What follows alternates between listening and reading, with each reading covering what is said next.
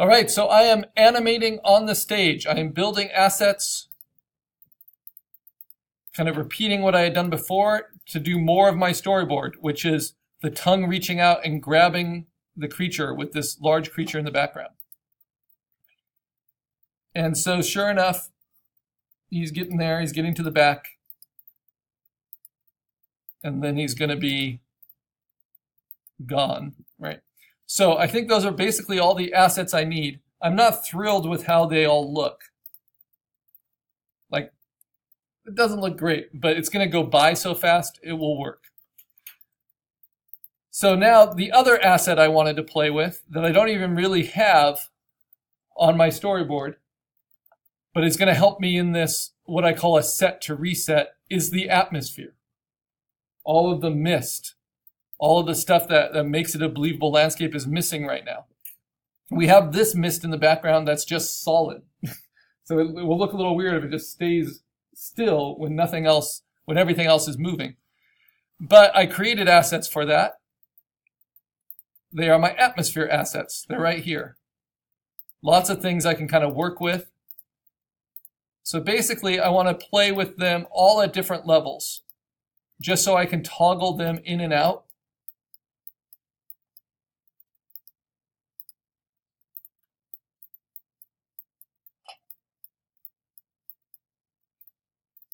During what we're doing.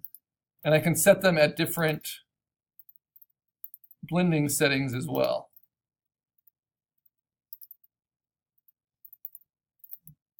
So pin light, for instance, that makes it pretty interesting.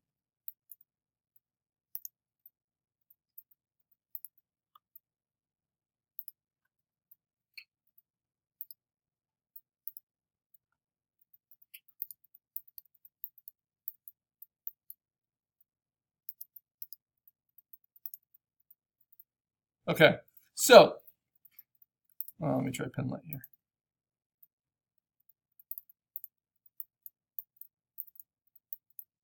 I'll keep that on normal. Okay, so now I'm going to take that whole atmosphere folder, copy it, and move it on to the very top here. And now, I got to move it into place, right, as a whole folder. Or if I'm unsure, I can just scale it all to make sure it covers. Because it's a real pain in animation when you have different things going on at the edges that distract you, especially when it's moving. Okay, now I've got a whole lot of layers, right? Let's make sense of it. Let's start animating. And honestly, I could go through and just program each one, turning folders off. So what do I know I need from the beginning? I know I need every folder off, and I just need all the background assets.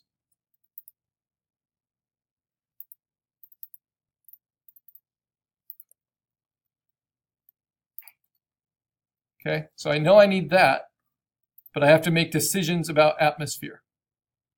I also can decide, I don't need this little edge here. Let me push that in a little bit. It's not helping my composition. It's not helping my story. And what's great about cropping on your stage is now all of that excess information that was hanging off of your format is now cleaned up. Okay, the other thing I needed was I need the character in the background, but I need him nestled down and hidden, right? And then I need the character Y hidden in the foreground.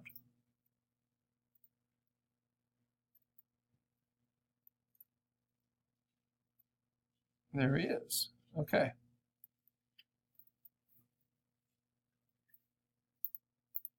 So it's kind of understanding all of your actors. So now, when I start to animate, I have to build all the things I want. I want atmosphere, but I don't want tons of atmosphere. So let me decide where it's most helpful.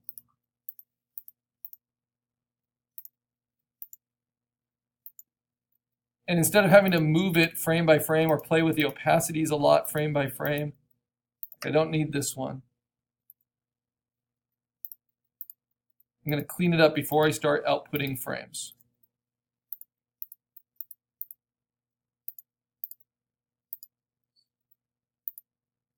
I don't want any of them to be too strong. So if I just toggle between them,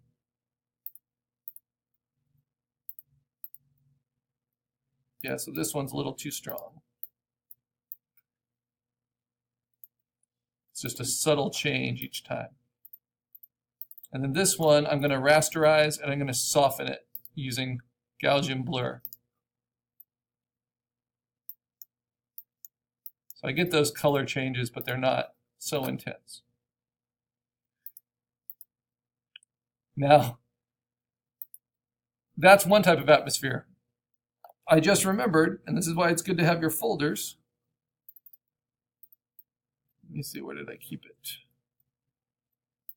That I also, in assignment 5, had grabbed in my assets an animation, this one. So let me show you how you can use a GIF asset. I'm going to open this up with Photoshop.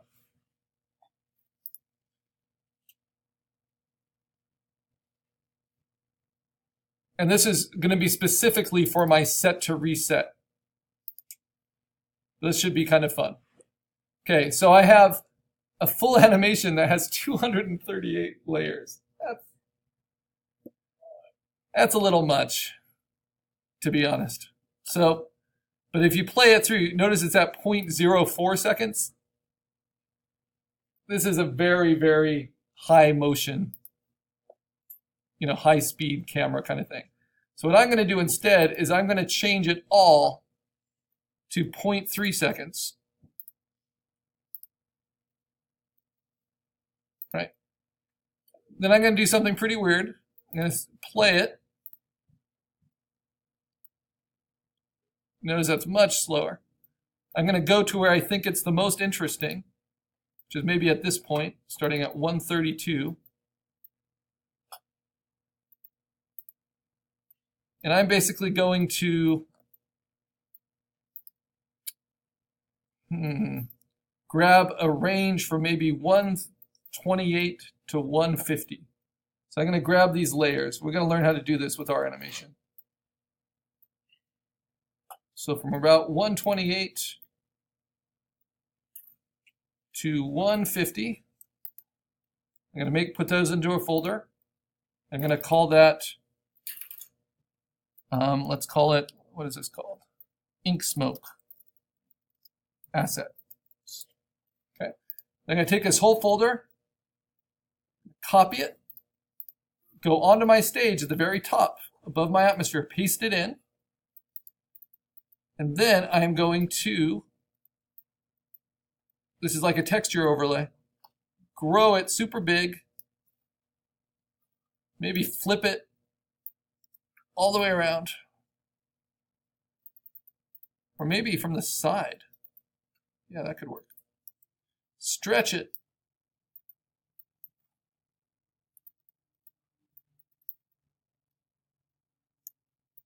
Kind of like your cloud, so it kind of fills everything from the corner.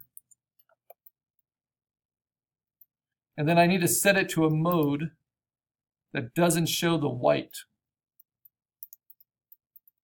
That's not it. So it's going to be basically a darkening mode, one of these. Too strong, let's see.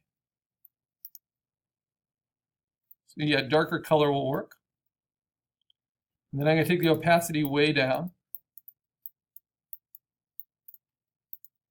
Okay, so now these assets are going to be kind of fun to play with. Basically, I'm going to play these through every frame. This is going to be slowly coming in and making whatever difference it might make. I wish I could just Gaussian blur all of them, but I don't want to go in and have to Gaussian blur 28, different layers, or however many it is. So now I'm ready to get started. You see, that's darker color, linear burn. Well, linear burn works pretty well.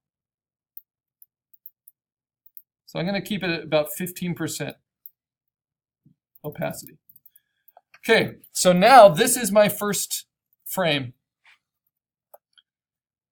And what I've done is I'm going to go through each of my folders, and it's kind of, if I was the director, I would kind of tell everyone, our lights ready, makeup ready, gaffer's ready, sound ready, check, check, check, right? For me, in my GIF animation, that's going through each folder and turning on each thing I want. Okay, so that's first frame. Second frame. Notice that we're going to animate just through these little changes in the back. They're going to feel like almost nothing. And then with atmosphere, I'm going to start deleting them from the back or dialing them down. So there's little changes each time. And now, actor ready. Is my bug ready? There he is. And if I want my bug to show up even more in this extreme foreground, I'm going to push that bug, move it up through my atmosphere layers. Again, subtlety does not work so well in animation, right? So there's my bug now. Okay, next frame. Build atmosphere. A little bit more. It's like clouds moving. Change the bug's movement.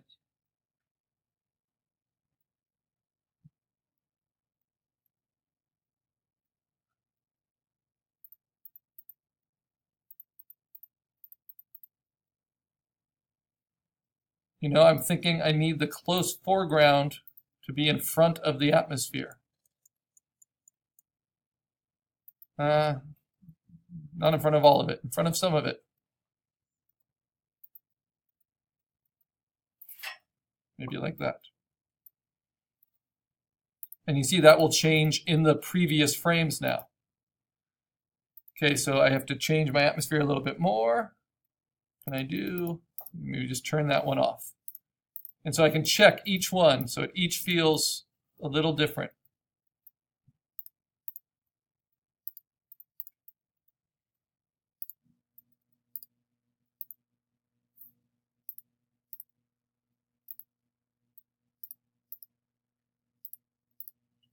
Okay, next frame. And if I have all my assets, I can finish it from here. Now, if I do need to make a change, like if I want to add a shadow underneath here, if I'm doing it frame by frame this way, I can do it mindfully. So I can use my burn, and I can set an area within the layer that I'm affecting, knowing that this will affect all the frames that use this layer. And I can even just paint a shadow. Let's try that. Kind of a dark gray at a low opacity with a soft eraser.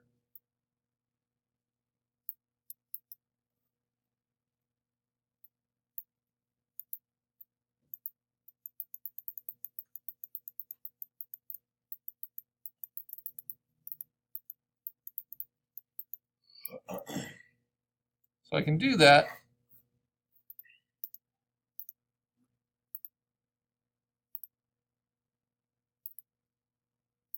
But then I probably want to do it to the one before as well. So you just want to make sure you're not changing it frame to frame, because it's always going to be the same. But each of these assets only shows up once.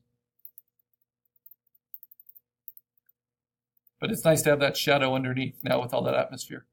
Okay, now with this one, I'm not there yet. I'm getting ahead of myself. So, and then at any time, I can just play it through and see how that atmosphere is changing.